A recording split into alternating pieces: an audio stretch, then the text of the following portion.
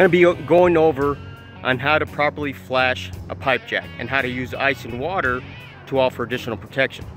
I'm going to show you a couple ways of how we do it, and one good way to use ice and water to go ahead and get that sealed. And then we're going to go ahead and, either A, do an X cut and push it down over the pipe, or B, we're going to tap with a hammer lightly around over the ice and water over the pipe to score it, and so it cuts it perfectly. Now you do have to be careful so you don't break the pipe. You don't want to hit it too hard. You're just going to tap around there lightly until it starts to cut. Another thing is you want to be careful that piece that's in the center, that you actually remove that. You don't want that falling inside the pipe and causing any plumbing issues. So just watch the video and I'm going to show you a couple of those two different ways and how to install a pipe jack.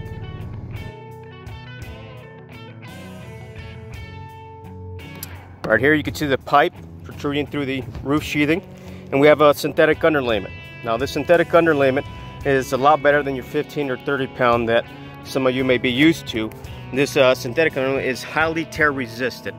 It's basically a tarp-like material with a texture on it to give you some slip resistance when you're working on the roof, so you're not going to slide even when it's wet. So this is a good product to use. It's going to offer more protection for your roof, especially high wind areas. You're going to want to use something similar to this. Now, when we're doing a pipe jack, you first lay your underlayment, and you can see here you just do an X cut and it'll go nicely around that pipe.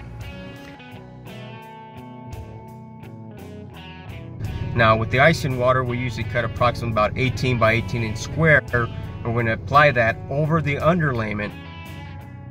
Now ice and water comes in 3 foot wide rolls, so what we do is we use an 18 inch piece square.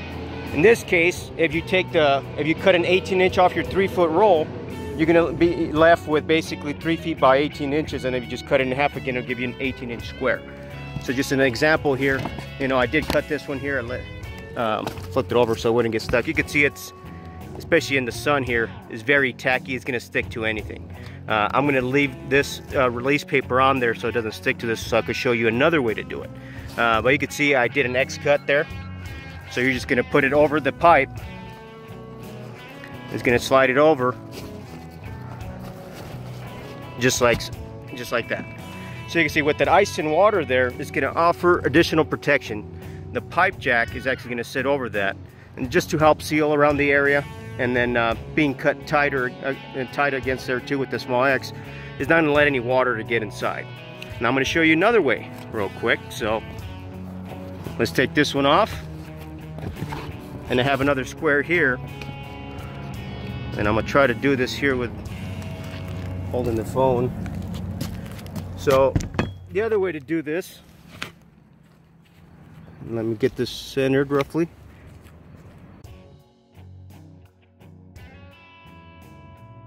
If you take your hammer and you just tap around there, you can see it's leaving an impression. Now it's cutting that ice and water, so it's going to leave a very nice, perfect cut around that pipe.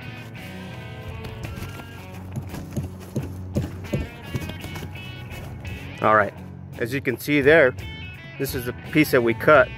It's perfectly cut around that pipe jack.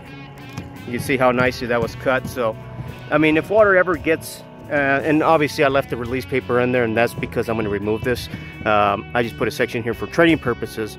But once I remove this release paper here, this ice and water is going to stick to that synthetic underlayment, and water's never going to be able to get underneath. It's going to be a nice seal. And because it's sealed really nice and tight around this pipe, that should never leak either. So it's just another additional protection when you're doing a pipe jack. So now that we have that, let's go ahead and put the pipe jack over there. So this is once you shingle up to it.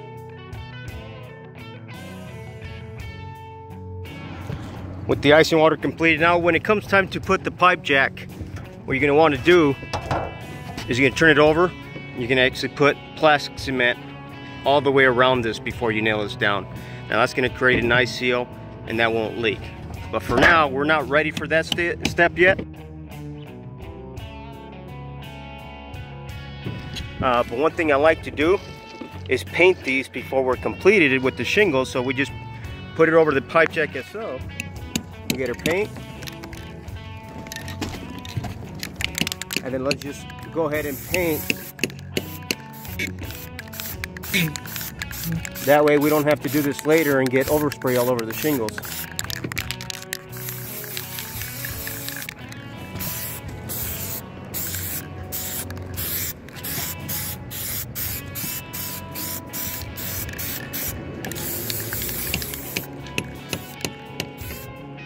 And we'll let that dry. We don't want to put it too thick on there. And then we'll go again. Now you notice I don't have that much to the top.